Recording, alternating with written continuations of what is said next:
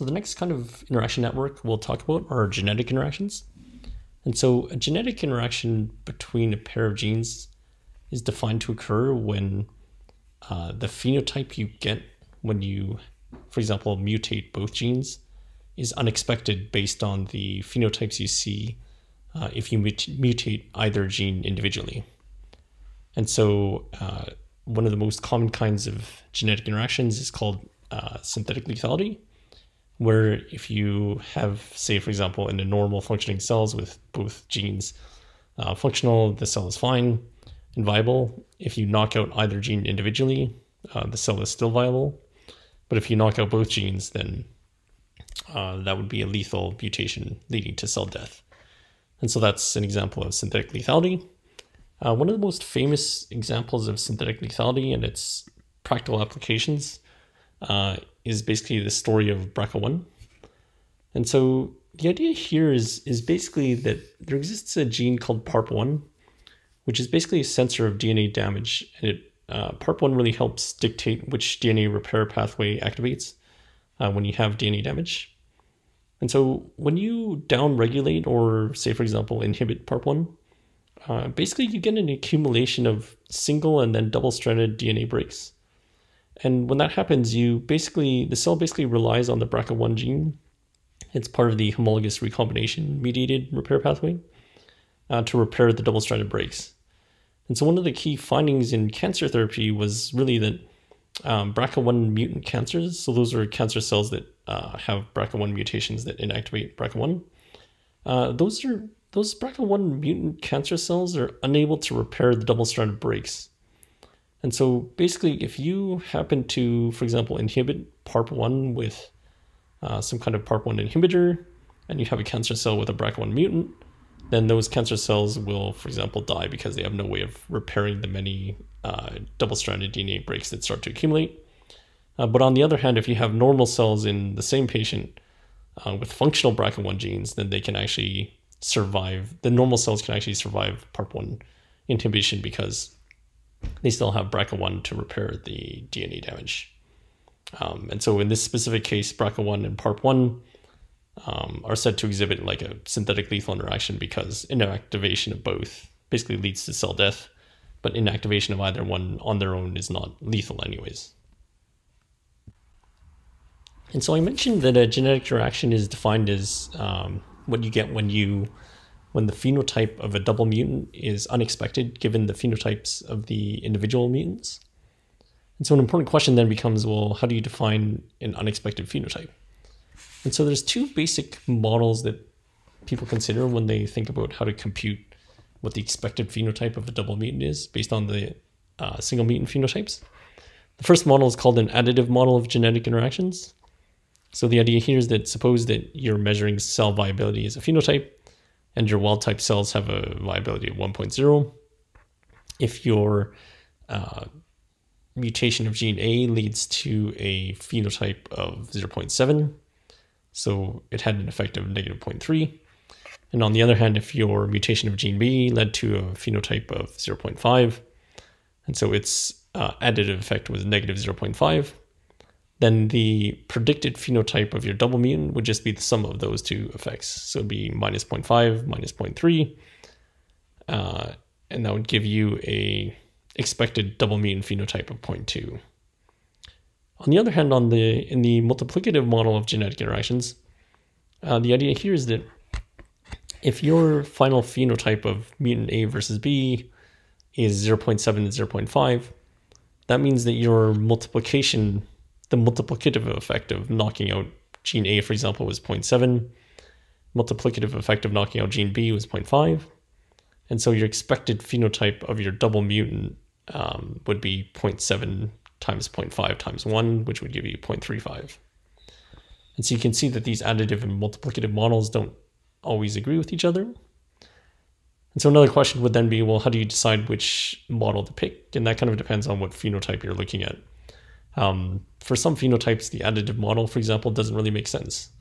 So for example, if you go back to the phenotype of cell viability, if 1.0 means, fully viable cell and 0.0 means a dead cell, just think about what would happen if you had two mutations whose individual effects were negative 0.9, so they mostly killed off the cell, but not completely, then your expected phenotype of your double mutant would be negative 0.8. And so if 1 is alive and 0 is fully dead, then what does a expected phenotype of negative 0.8 really mean then? So it's worth also mentioning a few terms. So a negative genetic interaction generally refers to combinations of mutations that lead to a phenotype that's more extreme than you expected by chance, or based on your model. And a positive genetic interaction would be a combination of mutations that leads to some phenotype that's less extreme than you would expect. So over the next few slides, I'll discuss a few of the different common kinds of genetic interactions you can observe. The first of which is called a negative synthetic lethal interaction. The idea here is that there are a large number of essential pathways that are essential to cell viability, but they contain, for example, redundant pathways that make the cell more robust to mutation. And so in the example I give you here, suppose we have an essential pathway where there's actually two kind of backup genes that perform redundant function. And so the idea is that if you knock out either one of those genes that are backups of each other, that only knocks out one out of two possible pathways in this illustration. But the cell is still viable with only one knockout because there's two genes that are backups of each other. But the idea is that if you knock out both at the same time, then the entire pathway is shut down, which leads to lethality. And so one example of synthetic lethal interactions is the BRCA1 and PARP1 example I gave a few slides ago. And so here the idea is that, again, in the figure above, you can see that in terms of the fitness of the cell, where fitness, for example, here could just mean like colony size, individual knockouts would lead to a decrease in fitness to, say, for example, 0.7 or 0.5. So both individual knockouts are not lethal. And so based on, for example, a multiplicative model, you would expect that the double knockout, if these genes are independent, would lead to a fitness of 0.35. But if you actually observe, say, 0, because those two genes have a negative synthetic lethal interaction, then they're interacting. And so again, the main point here is that when the fitness of your combined double knockout is significantly lower than what you'd expect based on, for example, a multiplicative model, then that's when you have a negative synthetic lethal interaction, specifically when your double knockout has a fitness of 0. It's another example of in this case, a positive suppressive genetic interaction happens when, so a genetic suppression event is generally a positive genetic interaction that occurs when you have a mutant in one gene that leads to some loss in phenotype that's typically, say, severe, like in this case, mutation of the B gene leads to a fitness of 0.5. But if you mutate a second gene, that second gene's mutation in some sense suppresses the effect of the first one and actually raises your fitness level. So in this case, suppression of the gene A in addition to B leads to a slight increase in fitness compared to what you'd expect based on the individual mutations themselves. And so these kind of genetic suppression events that occur when you have two, in this case, loss of function mutations or deletions, are generally useful for example, identifying negative regulators of certain components of a pathway. So for example, GCD1 is a negative regulator of amino acid biosynthesis, and it basically represses this pathway when you have starvation of the cell. And it primarily acts by downregulating the gene GCN4. And so the idea here is that if you delete GCD1, then what that means is that you lose repression of the GCN4 gene. And so what that means is that GCN4 can basically constitutively activate amino acid biosynthesis even when you have starvation. And so that's why you see this big loss to fitness of 0.5. But if you actually delete GCN4 in addition to deleting GCD1, then you actually, in some sense, bring your fitness back up to 0.7, where you see suppression of the effect of the GCD1 mutation. Because now that you've also deleted GCN4, you actually also prevent amino acid biosynthesis via GCN4 during starvation. Your fitness doesn't go all the way back up to 1 though, because obviously deleting GCN4 or any other transcriptional activator of a pathway is still going to have some kind of deleterious effect. But you do rescue the phenotype of deleting just GCD1. Genetic interaction is known as a co-equal interaction.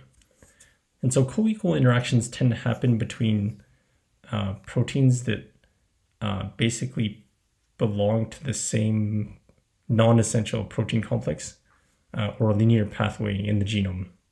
Right. So the idea here is that if you need all of these genes present in order to have a functional complex, then deleting any one of the members of that complex basically should lead to a decrease in fitness. But once you delete one of them, then it doesn't matter how many more of them you delete, because either way the protein complex is completely non-functional. And deletion of any member of that complex should have about the same fitness, because once you delete one component, again, you have a non-functional complex, and so it can't perform whatever function it's supposed to.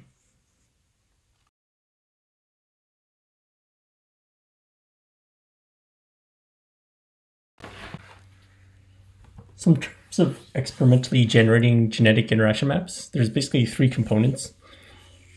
First, you need a procedure for generating single mutant libraries. Second, you need some kind of technology or assay to combine single mutants into double mutants. And then you finally need some kind of way of measuring a phenotype in a high throughput way that doesn't require you to inspect each individual double mutant separately.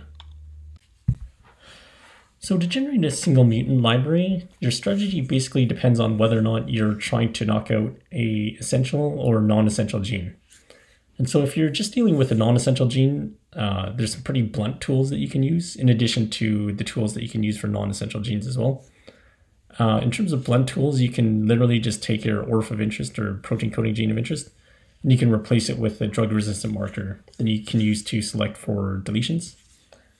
Where you basically add in like a drug-resistant marker like CanMX, and you add some tags or barcodes that allow you to then identify which gene you mutated later on. These are fairly blunt mutations in the sense that you're completely deleting the gene. If you want to do something more subtle, like test the effect of changing the expression level of a gene, then you can use strategies B through D. And so if you are trying to delete an essential gene or knock out essential gene, you have to use one of the strategies from B to D. So strategy B basically involves generating temperature sensitive alleles. And so the idea is that here for an essential gene, what you can do is you can introduce a point mutation into your coding sequence that effectively doesn't inactivate your protein, but it does alter its stability. And so, for example, at higher temperatures, the protein structure may unfold, for example, and therefore reduce its ability to function. The second thing you can do is introduce a conditional allele where basically what you do is you take the original gene and you put it under the control of a tetracycline regulated promoter, which basically means in the presence of tetracycline or one of its analogs like doxycycline, it'll basically shut off expression of that gene. And so in addition to that, you also need the drug selection marker like CanMX to make sure that you can select for properly transformed cells. And the last thing you can do is basically make a mutation in the, for example, 3' end of the original coding gene. So you can insert your drug selection marker at the 3' end of the gene. And what that can do is basically destabilize your mRNA transcripts so that the gene is still being expressed, but for example, like the half-life of the mRNA might be much lower than it usually is. And so once you generate your library of single mutants, then what you need is a technology for generating double mutants from those single mutants in a kind of high throughput way. And so in this lecture, we'll talk about 3 basic ways you can do that. One is called SGA, or synthetic genetic array. One's called dSLAM, or diploid synthetic lethal analysis by microarray. And the third is called what we'll call as GIM, which is the genetic interaction mapping approach. And so here on this slide, I'm illustrating how they're used when you're using yeast as the host cell. And so to understand this slide, you have to remember that yeast is a single cell eukaryote, but it can actually be found in either a haploid or diploid state. It's also important to know that mating between 2 different yeast cells only happens when they're in the haploid state. And it has to be between haploids that are of different mating types. And so the mating type of any particular yeast cell can either be in the A or alpha state. And an interesting fact of yeast is that a yeast in a cell in a haploid state can actually switch its mating type as often as actually like every cell cycle. And this happens through genetic recombination at the mat locus. And so in the SGA approach to generating double mutants, basically the idea is that you conceptually start out with a MAT alpha mutant strain, and that MAT alpha mutant strain is carrying some kind of query mutation along with a drug resistance marker. And so the query mutation can essentially be one of the 4 approaches that I talked about in the last slide. And that's basically that query mutation is represented by the black filled circle. And so the idea is that you're basically trying to cross this MAT alpha query mutation strain against an entire array of about, say, like genome-wide in yeast, that would be like 4,800 or so MAT A deletion mutants, or conditional alleles of like your essential genes.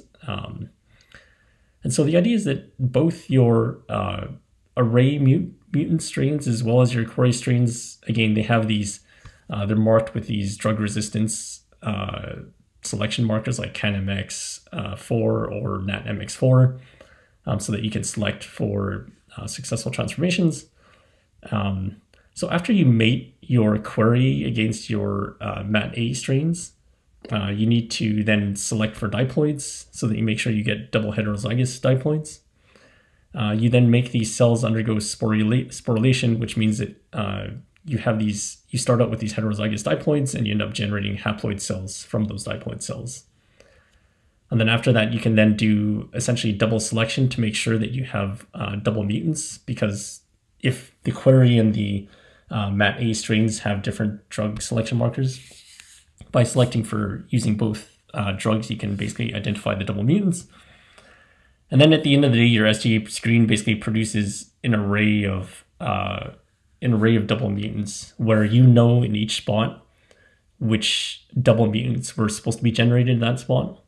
And so then you can use like imaging, or basically high throughput imaging, to look at these arrays and then score them for fitness, for example. So you can look at like their measurements of their colony size to assess, what the impact of a double mutation was on colony size relative to control. But there's also other phenotypes you can look at, like morphology or things like this. In terms of the dSLAM and genetic interaction mapping methods, those 2 methods actually are pretty similar for most of the protocols. They just differ at the very beginning in how they generate pools of double heterozygous diploid mutants. And so again, the main difference between SGA versus dSLAM and genetic interaction mapping is that is whether or not you take like a pooled approach. And so in the SGA approach, you're generating these arrays where in each spot you kind of know exactly which double mutant there is. In the dSLAM and genetic interaction method, you're actually just generating pools of diploids and then pools of double mutants. And then you're basically looking at like the relative number of double mutants you see, and using that relative number as a measure of how much how much relative fitness each double mutant has relative to everybody else.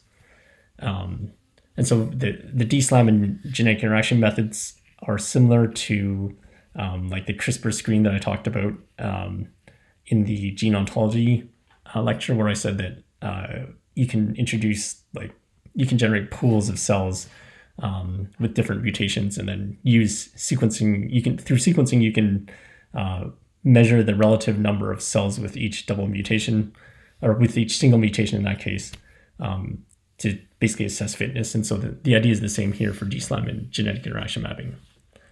And so in dSLAM, for example, you start out with the query mutation represented by the filled black circle, and that's linked to a URA3 selectable marker, and you just introduce this query mutation into a pool of heterozygous diploid strains by some kind of high efficiency integrative transformation. In the genetic interaction mapping approach, it's pretty similar to SGA in the sense that you start out with a MAT alpha haploid query strain, and it carries some kind of query mutation and drug resistance marker represented by the filled black circle. And then you mate that MAT alpha haploid query strain against a pool of MAT A deletion mutants. So again, genetic interaction mapping is kind of like SGA, except instead of the mating happening in individual array spots, you're just kind of doing it in a big pool.